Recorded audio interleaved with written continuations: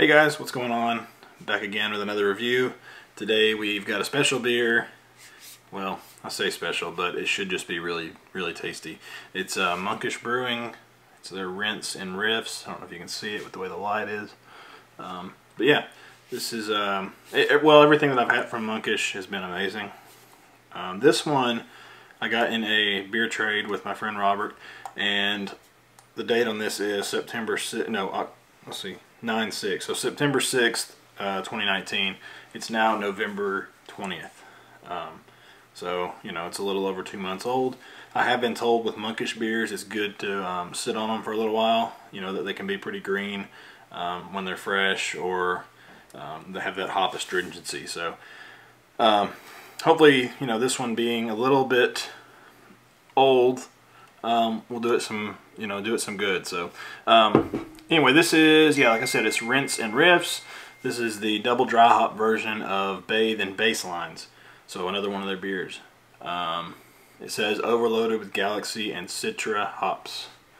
So yeah, we'll get this in the glass here. Turn this down so nothing happens on there. See what this is all about. I've been really looking forward to this beer. Every time I open the fridge, I want to drink it. Oh my goodness, look at that. Look at that. So, oh, by the way, this is my Joe's Arcade glass. And if you don't know Joe, you must be living under a rock. Probably my favorite, you know, beer or YouTube beer review guy. So, and then on the back it's got the little, it's a little green, still a little green message on there. So anyway, yeah, soap, sudsy, you know, half a finger of head, dissipating pretty quickly. It looks like orange juice. It is completely cloudy. I cannot see light through the glass. It looks beautiful. Let's shove our fat noses in here. Oh yeah, it's got a very prominent juiciness to it, which is, it's obviously citrus fruit with the citra hops being in there. Maybe some passion fruit. A lot of earthiness to it. There's an underlying dankness there. It smells creamy. I don't even know if that makes sense, but it just smells like it's gonna have a creaminess to it.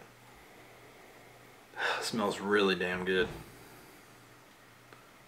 Let's give it a taste.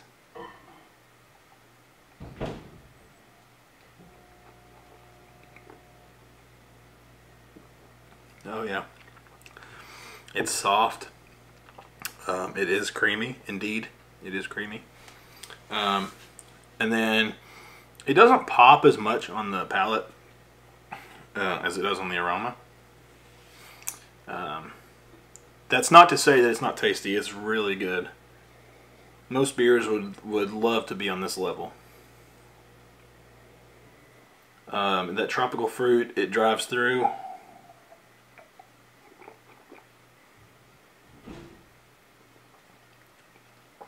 Slight bitterness to it. It does have that dankness. It's there still on the palate.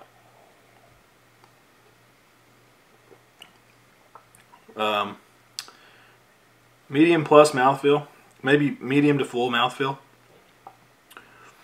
And then it lingers, man. It really does. It hangs around. That hop character, it is still, it has some greenness to it. And when I say green, I mean like a, you know, like a vegetal bite to it. And I'm saying that in the least negative way that I can. Sometimes, you know, some beers can be overly green, and it's a little off-putting. This one I think has done a really good job staying in the can for a couple months.